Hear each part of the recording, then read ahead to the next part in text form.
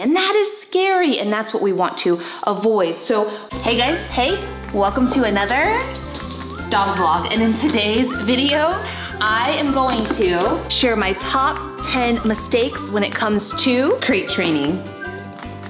Oh guys, and if you are new here, don't forget to click that subscribe button. Help us on our mission to save all the damn dogs. All right, let's jump into this video right meow.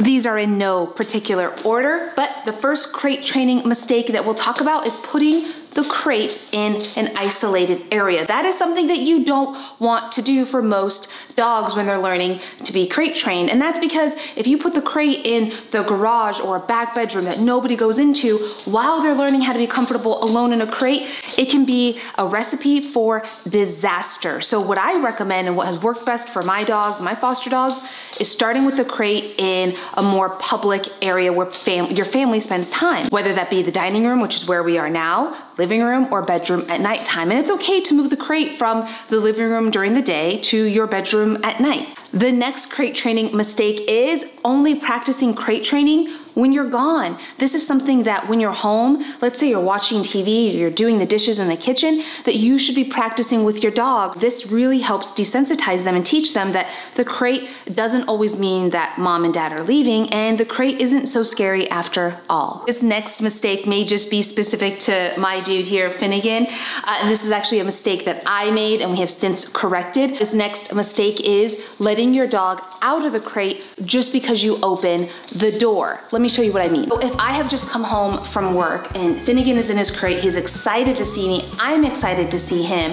What I don't want to do is just open the crate and let him zoom out like a crazy monkey maniac, which is what Finn used to do. So what I do is, okay, wait.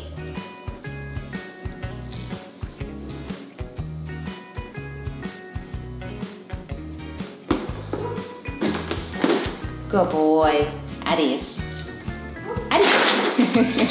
So you'll see I did not give him a command to make him sit down or lay down, but I calmly waited once I opened the crate door for him to offer a down, which is for most dogs a way of them just calming down a little bit.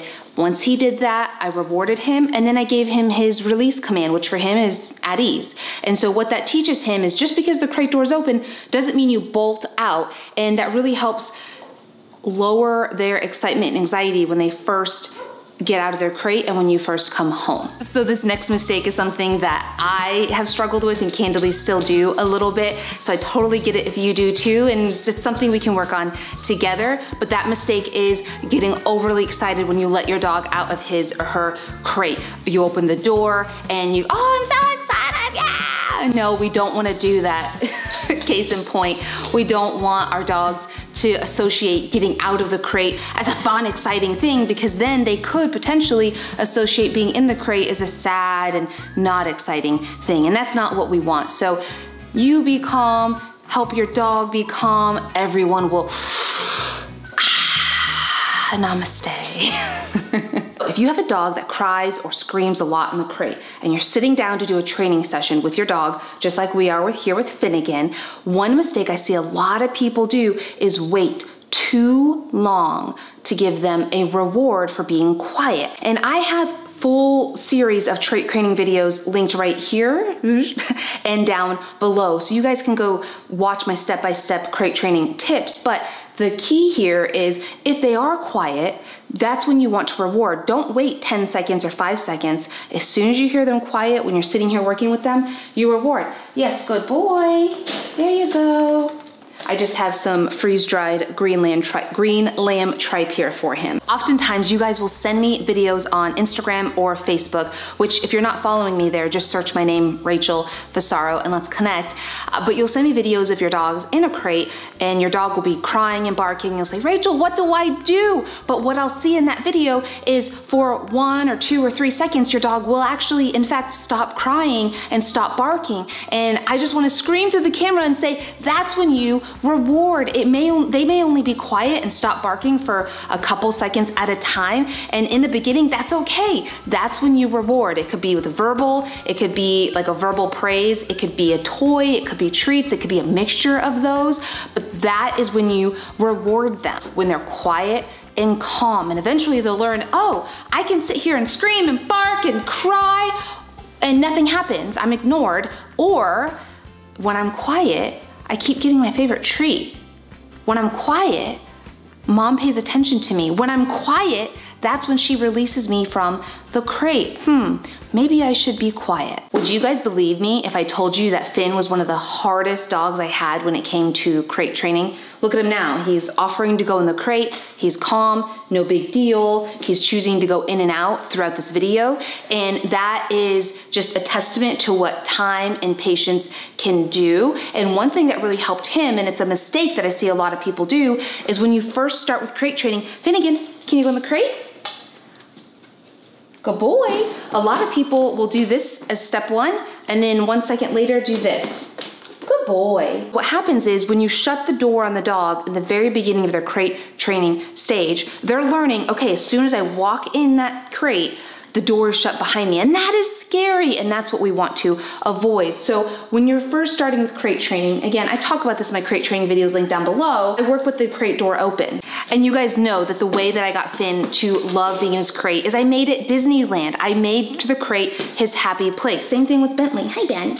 I feed them their meals in their crate. I give them their treats in their crate, their raw meaty bones, which is a great place to feed in the crate because they can get a little bit messy. So it's a great place to feed them. It's kind of two birds with one stone. I make it an exciting environment, and eventually dogs will learn that this is a really good place to be and I'm safe and secure. A big no-no when it comes to crate training is using the crate as a place of punishment. Your dog goes potty on the carpet, or they snatch some bread off the counter, and you're frustrated and you're irritated, and so you want to put them in their crate, lock them in there so you can just put them out of sight for a while and punish them. Here's the thing, if you use their crate as a place of punishment, how could you ever expect them to love their crate as a place of feeling safe and secure? And that leads me to my next crate training mistake, which is please, please, please, please, please try to avoid losing your patience. Even if you're not verbally saying anything to your dog negative, if you're feeling stressed, during a crate training session, your dog's gonna sense that stress. Now, the next crate training mistake is don't go too fast. Don't rush the process. This is a slow and progressive training tool that's gonna take time to master for both you and your dog. And if you need more tips on specifically what to do and step-by-step processes, I have videos linked up here and down below. When this is over, just go explore, dig in, and send me questions on Instagram and Facebook. A quick bonus tip, one more mistake that I recommend you avoid, and that is leaving more than one dog in a single crate. It's really, even if they get along, it's really just a matter of safety. They could be playing and having fun, and somebody could get caught in something, and it's not worth the risk. And here, you know what? Here's another bonus tip of a thing to avoid. I do not recommend leaving a collar or bandana or any article of clothing or fabric on your dog if you're gonna leave them in a crate unattended, even if they're by themselves. It could just be a safety issue, again, that I would avoid. I want you guys to comment below, what questions do you have when it comes to crate training? And guess what? I'm gonna go in the comment section and I'm gonna answer them for you. And you know what else? We have the most incredible and fantastic pet parent community here. Everybody in the comment section is gonna help you as well. So if you're watching this video and you still just have questions and concerns about crate training, or you're feeling overwhelmed, jump on down to the comment section. You're gonna see that it's a positive, educational, informative, and just amazing place for you guys to connect and for me to connect with you guys. And don't forget to click that subscribe button, because we are on a mission to save all the damn dogs. All right, guys, thank you so much. I appreciate you more than you could ever know, and I hope you have a beautiful